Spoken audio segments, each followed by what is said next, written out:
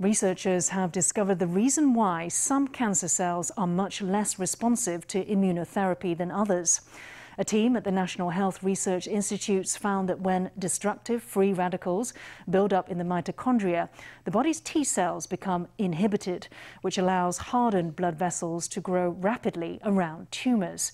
The team found that when this happens, tumors become up to 80% less responsive to immunotherapy.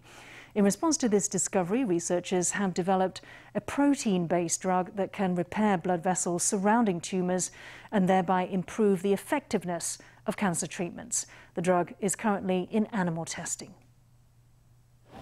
In recent years, researchers have been studying the potential of immunotherapy for cancer treatment. For the first time, they've discovered why some tumors seem to escape immunotherapy, with effectiveness reduced to just 20 to 30%. The reactive oxygen species inside the mitochondria can induce chronic inflammation, which inhibits T cells in the microenvironment.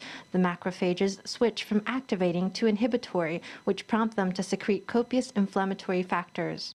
Researchers found that multifunctional proteases in the mitochondria can induce macrophages to secrete inhibitory cytokines by regulating the concentration of free radicals. This secretion prompts blood vessels surrounding the tumor to proliferate rapidly, allowing the tumor to escape attack by immune cells. Here on the screen, you can see the difference between healthy tissue and tumor tissue, where the surrounding blood vessels are hypoxic, hardened, and even inflamed. Researchers say that by repairing these blood vessels, physicians can increase the effectiveness of cancer therapy.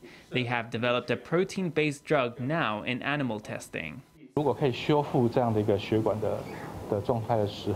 If blood vessels in such a state can be repaired, it would unblock the channel, so to speak, so that chemotherapy or immune cells can smoothly enter the tissue and achieve their goal of killing the cancer cells. We're hoping the treatment will clear animal safety trials and toxicology testing.